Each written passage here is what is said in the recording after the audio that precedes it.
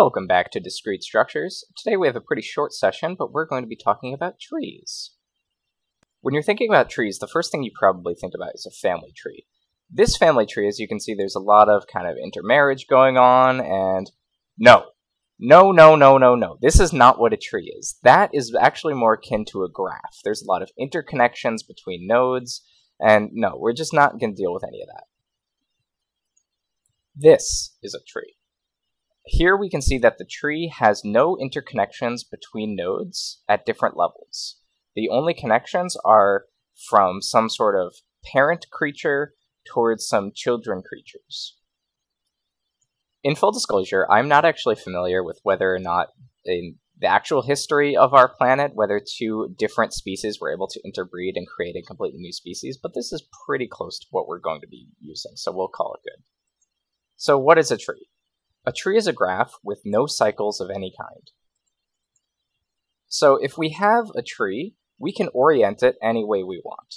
However, generally, instead of orienting it from bottom to top, like we think about a tree growing out of the ground, we generally orient it from top to bottom. Therefore, the root is the node at the top of the tree. The root node is an arbitrary node that we choose to be at the top of the tree.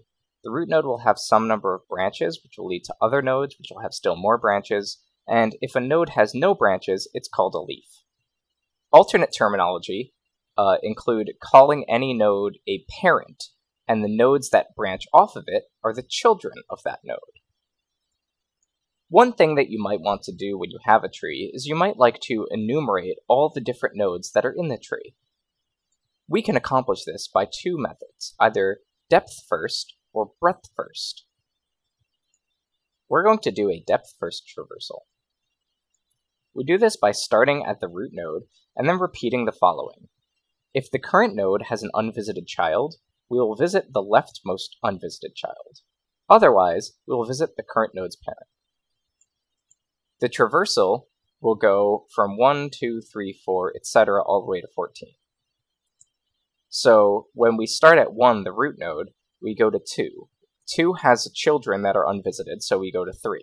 3 has no children which are unvisited, so we return back to 2 and check if 2 has any unvisited children. Since it does, we proceed to 4, and then so forth. The goal of the depth-first search is we're essentially taking a single branch and following it as far as we can down to the leaf before returning to the previous nodes. The breadth-first search takes the opposite approach. For each node, we want to add that node to a queue.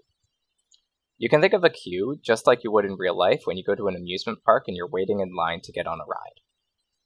So we take that root node, we put it into the queue, and then we take the first node out of the queue, and we check each of its children into the back of the queue.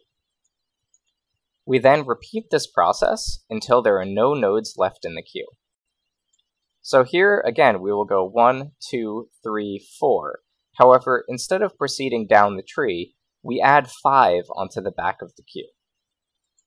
We then take 4 out of the front of the queue, and add its children to the back.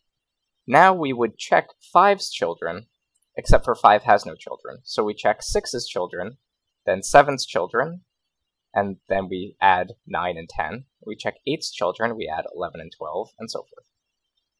Take a moment and notice that the tree can have an arbitrary number of children at each branch point. Since we're talking about computers, we're going to go back to our old friend, the number 2. In a binary tree, each node has 0, 1, or 2 children, and these children are called the left child and the right child. It's important to note in a binary tree that whether the child is a left child or a right child is important. To show this off, we're going to talk about binary tree traversal. The first type of binary tree traversal is the pre-order traversal. In a pre-order traversal, we start at the root node, and we print the current node, and then we explore the left child tree, and then we explore the right child tree. When we're exploring one of the children trees, we act as if that node is the root of a smaller tree, and we continue this process in the same way. This type of behavior is called recursive behavior.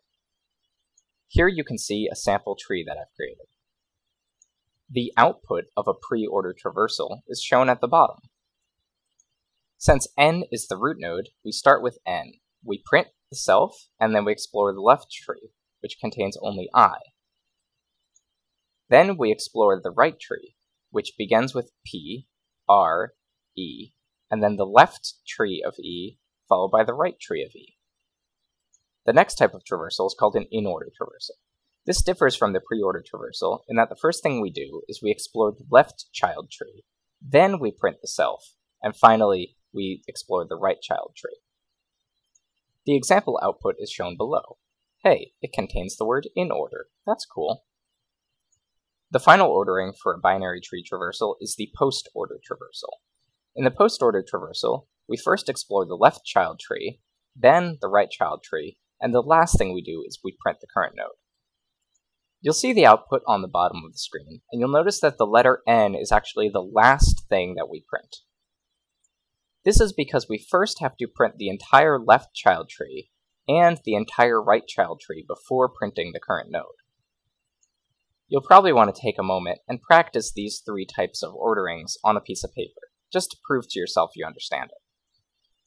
And that's it. Pretty short video. Practice problems time.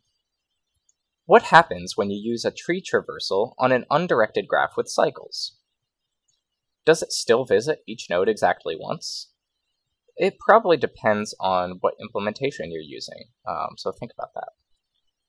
Earlier I kind of glazed over this, but one of the things I mentioned was whether a node was visited or not. This might be important for when you're trying to traverse graphs. And finally, can you make a pre, in, and post-order traversal of this sample tree?